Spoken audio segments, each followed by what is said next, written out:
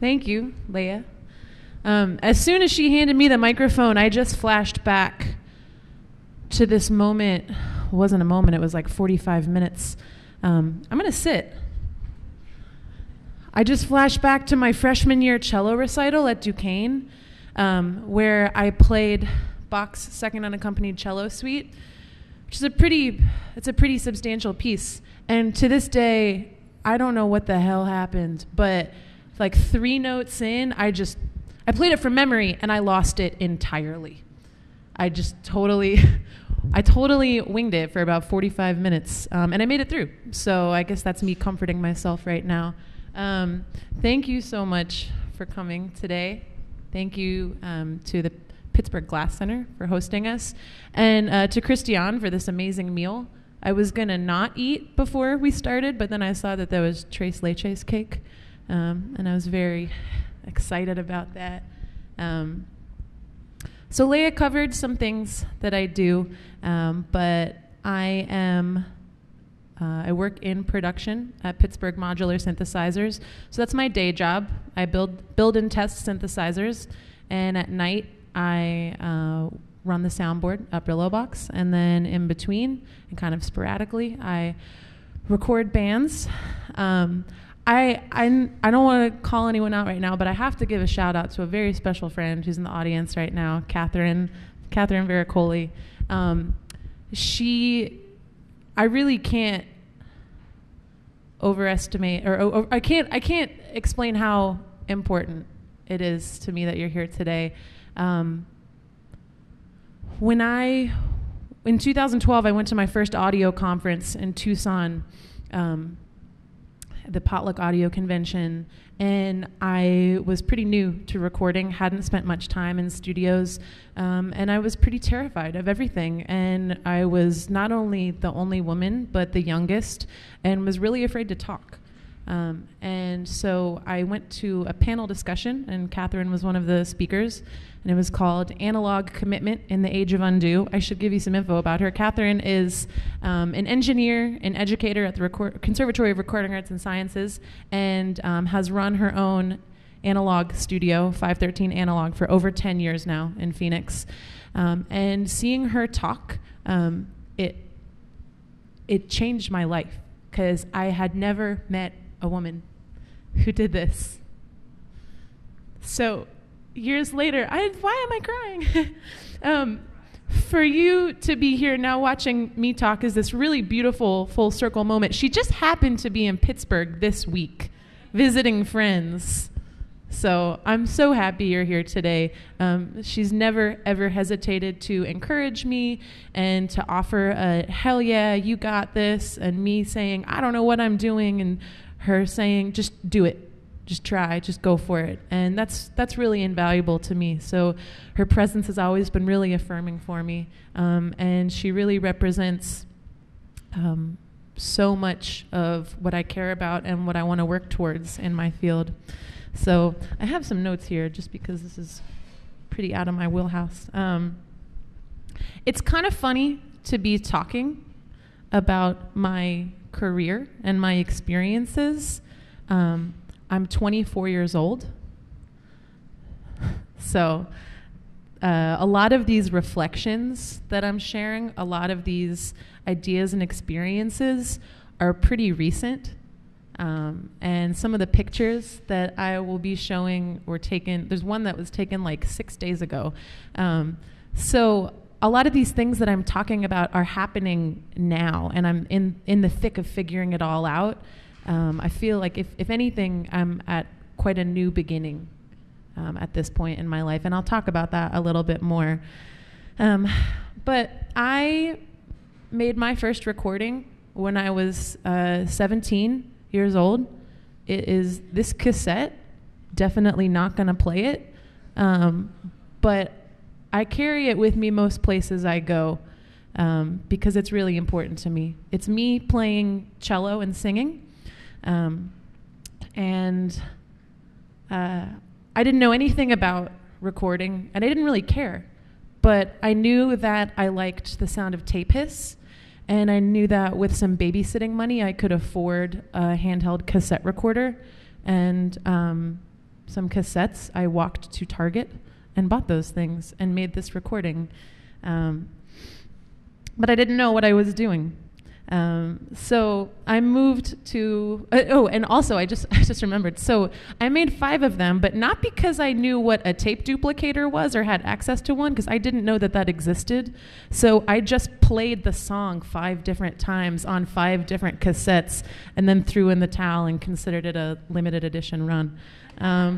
But so maybe I'll sell them on the internet for a really high price one day. So I moved to Pittsburgh in 2010 to pursue a music degree at Duquesne. I studied cello with Adam Liu of the Pittsburgh Symphony, and he was an incredible teacher. And during my sophomore year, I started reaching out to local studios. We do have some local studios in Pittsburgh. They do exist. Fewer and fewer, but I think that's kind of everywhere. That's not just Pittsburgh. So I got an internship at a local studio, and it's a huge space. It's really big. It's a building's, I'm gonna say like 7,000 square feet, with lots of studio spaces within this building. And there was a laundry room and a kitchen and an office and a lounge for touring bands to sleep, and that's usually where I slept. And I spent most of my first few months in the labs there. And I remember in my interview there, the chief recording engineer asked me if I knew how to solder, if I'd ever soldered before. And I remember just like nodding my head up and down and smiling and then thinking, no. But I just said I did. So I don't really think that, I don't want to, I don't advocate lying to get what you want. But I think of myself then as a 19-year-old who was really desperately wanting a chance and some kind of foot or like pinky toe in the door, wanting to be taken seriously in this industry that historically has and continues to overlook the accomplishments of women.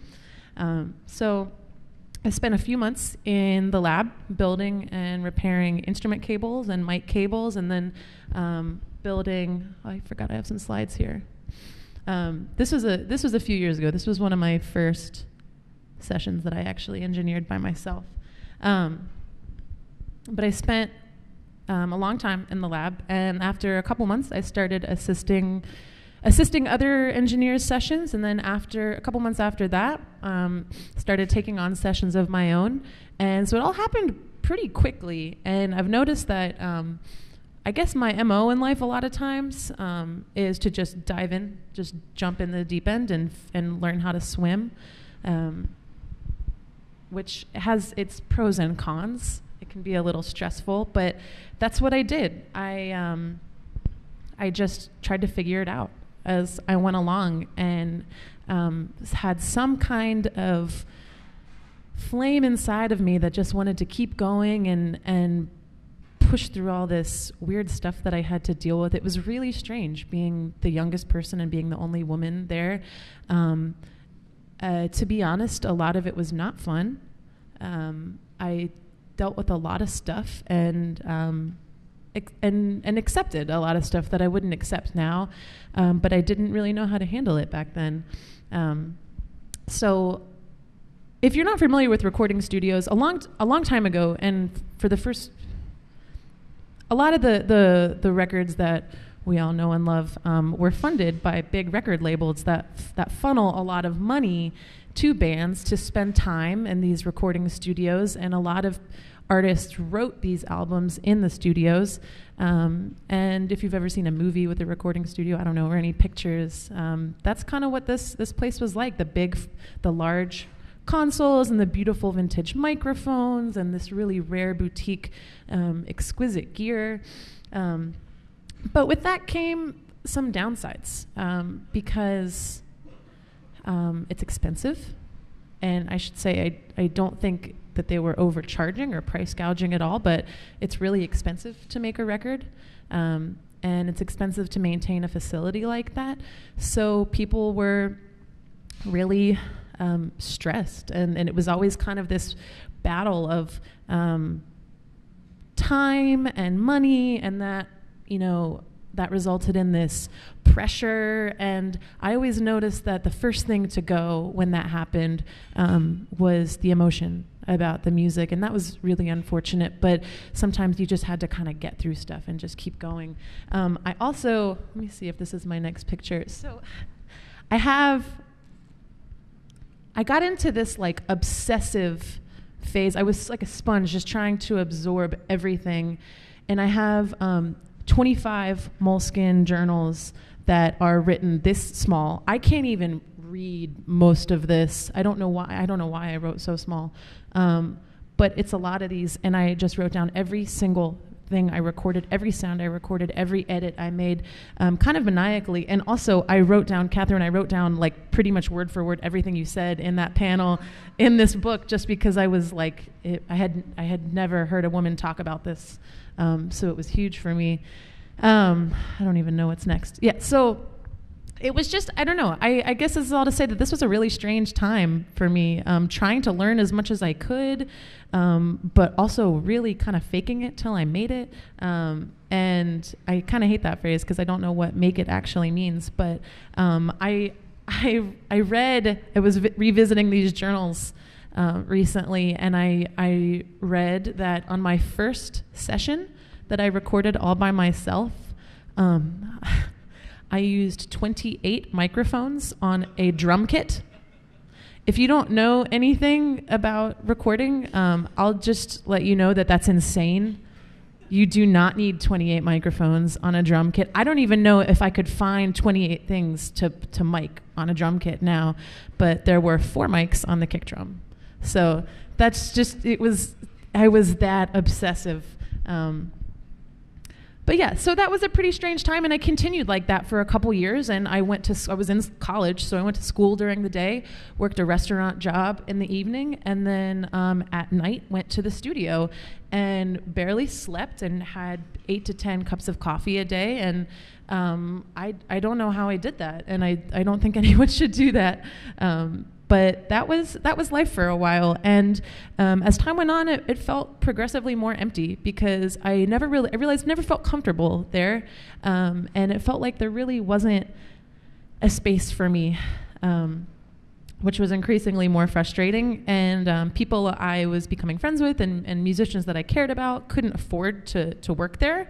So just by being there, I was pricing people out of the chance to work with me, which was kind of funny considering I was so new to this and still learning so much.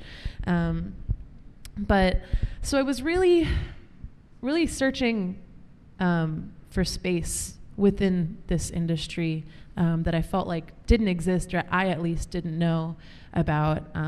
And people often made comments, and I really think that people had good intentions, but people often made comments like, wow, that's awesome, like you're a woman in the studio. I've never seen a woman in a place like this before, and I don't really know how to respond to that. Like, yeah, I'm a woman, But it just kept happening, and I felt really tokenized, and like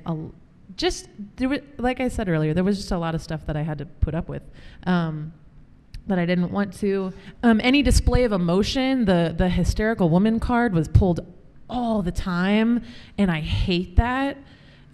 Because like I've already cried once in the last 10 minutes. Crying is awesome, and I do it all the time, and I don't want to be in a place where I'm afraid to cry. So I was searching for all this space, and I realized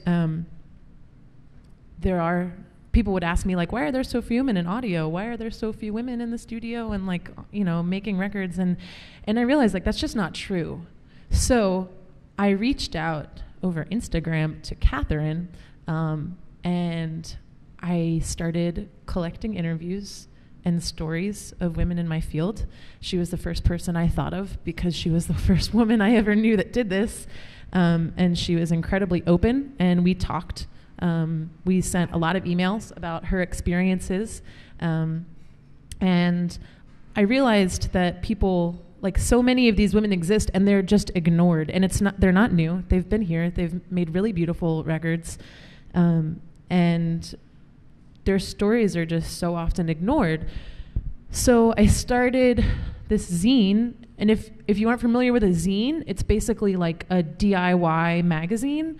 I really love DIY, but I also know that's because I have to, because it's what's accessible to me. So this is the first issue of Women in Sound, and then there's 2 more that exist now, and I'm making the 4th one, but it's basically a collection of interviews and essays and how-tos, not only just of stories of women in my field, but of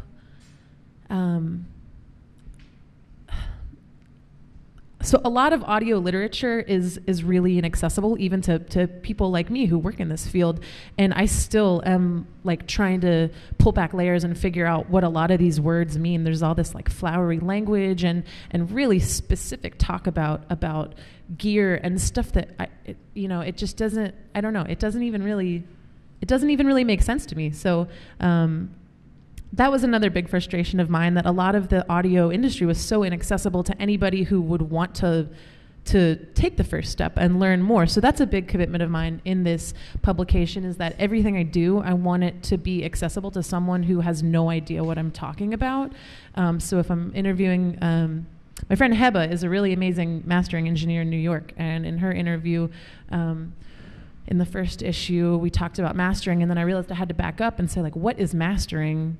Because I want someone who has no idea what you do to be able to read this and learn from it and gain from it. So Women in Sound, it's an ongoing thing for me, and something that I am kind of just continuously trying to figure out as I go along. And I feel like with each issue, it becomes a little bit more of what I want it to be. But I'll come back to that in a little bit. So in back to searching for space and wanting to find space, I applied on a whim for a studio residency in France. This is the studio. It's beautiful. And it was a week in La Fabrique Studios in southern France. And the engineer in residence was Steve Albini, who is one of my favorite engineers ever. And he's made a lot of records that I'm sure some of you are familiar with. I heard about him for the first time because he recorded In Utero by Nirvana. And so I think at that time, I just thought that made him, like, the coolest person that existed. So I applied on a whim and was accepted. And I I called my parents and was like, I need to borrow a little bit of money because I got to buy a plane ticket to France. And luckily they just went with it. So anyways, this was a huge, huge turning point for me. I was sitting at this console one day. It's a Neve 88R. It's definitely the most beautiful console I've ever seen. I was sitting at this console and I was playing some of my work for Steve Albini, who's truly one of my heroes. And I was just sitting there so anxiously, feeling like, I think there might be a picture of us. Oh, his head is cut off, but this is us in front of that console. When I was in this phase of, like, never smiling in photos, I wish I would have just smiled and not tried to act so hard. But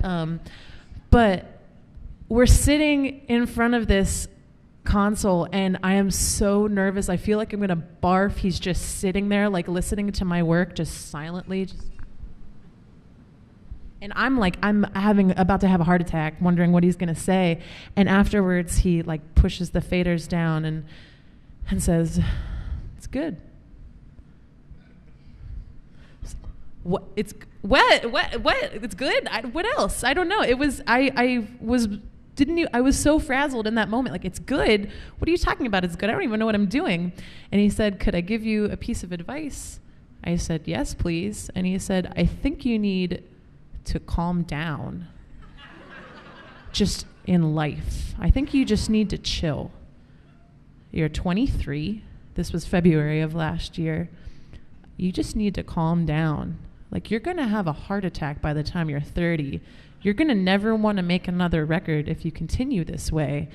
And so I was like, "Oh, okay, I'm calm. I'll calm down. I'm cool."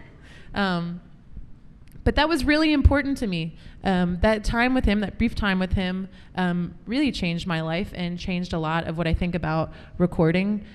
He was incredibly open with all of his ideas and resources, and has never hesitated to respond to my frantic emails. Even now, like, I don't know what I'm doing. What am I doing? What should I do? But calming down was a big step for me, and it's definitely still a work in progress. But that was a good step to take. So there's us. After coming back from France, I realized that the studio life was less and less of where I needed to be. I wanted to still make records, but I just felt like as time went on, it wasn't working out, and I still wasn't finding a space.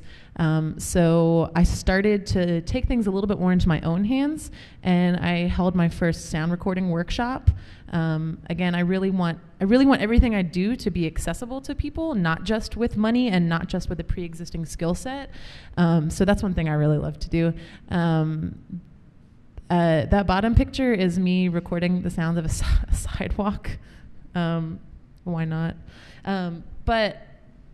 And there's women in sound again. But I left the studio finally in January of this year. And this whole past year, 2016, has been really strange. And I've been an engineer without a studio.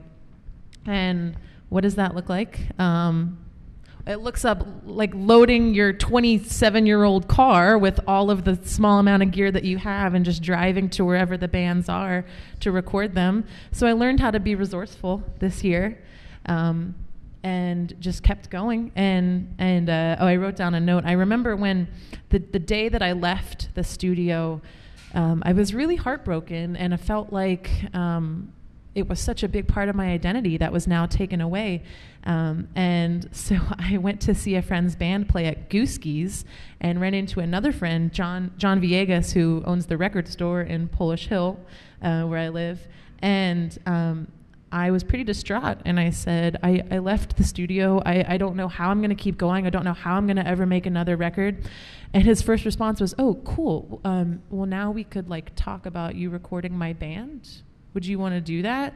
And it was so strange, and it was like I finally became accessible by leaving one place. A lot of other doors opened up, and so this last year has been me kind of stepping back and going a lot more DIY, and becoming a lot more accessible to people I care about, which is exciting. I do miss having everything set up for me in the studio. I can't underestimate how nice that was. But I feel like this year I've focused more on the artistry than the gear. And I think this is not limited to sound, but in a lot of creative areas, sometimes we get so focused on the gear and the tools that we're using that we kind of lose sight of what we're using them for and what we're doing. And I realized that I had become really obsessed with gear.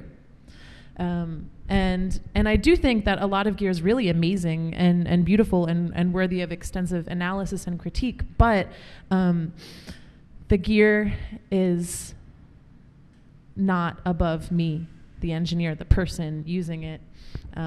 Let's see. Oh, that's. Have you ever seen a picture of yourself and you're like, damn, that is so realistic? That is like such an accurate depiction. So going to a lot of spaces this year. Someone took this picture of me, and I was like, that's pretty much this year summed up. This was in the basement of an old schoolhouse in Munhall. I've been working on a record with a band called Choir that I really love, and it is a giant open space. I actually used this microphone. The space is so reverberant and not ideal for recording in a lot of ways, but I actually spent a couple hours with this contact microphone. This is a hydrophone, so it can be boiled and frozen. But I spent a couple hours with this microphone inside of my mouth, being careful not to move my tongue around, because it was I was trying to find a way to have a room mic that like wasn't totally echoey, that was more of like a mid-rangey kind of garagey sound, and I put it in my mouth, and it worked. So that leads me to where I am now. This past weekend, I started the build out on my own very small studio. It's called Accessible Recording. And that name, I never considered any other name. I was visiting some friends in Philly, and I was hanging out with another engineer, Jeff Ziegler, who has a really beautiful studio and has made some amazing records. And I was hanging out at his house just journaling, like, what do I want my space to be like? If I had a space, what would I want it to be like? And the first word that just flew out of my hand was accessible. So that's the only name I've ever considered. And what does that mean? I want financial accessibility. So for me, that means having a small space, a space where my costs to keep it running are low. I want to find a balance of being affordable, but also feeding myself. Geographic accessibility is of importance to me. I don't want you to have a car to get to me, which was the case at the studio where I worked. It was a little bit outside the city. And one day I had to take 3 buses and walk a mile to get there when my car broke down. I want it to be accessible to parents. And for that, I want free childcare. I firmly believe that not people without children, myself included, need to step it up for parents. I can't say that I'm here for women without being here for parents too. So that's really important to me, to have free childcare available. And I also want it to be a place that's accessible to all levels of knowledge. I don't ever want someone to be as terrified to ask questions as I was. It's something that I'm still working on. It's a really deeply packed anxiety that I've been trying to let go of. And that's a slow process, but I'm getting there. And my hope is that by helping other people do that and establishing a foundation that's comfortable for them to ask questions, that we can figure that out together. I have one picture of me in this space, and it's an Instagram selfie.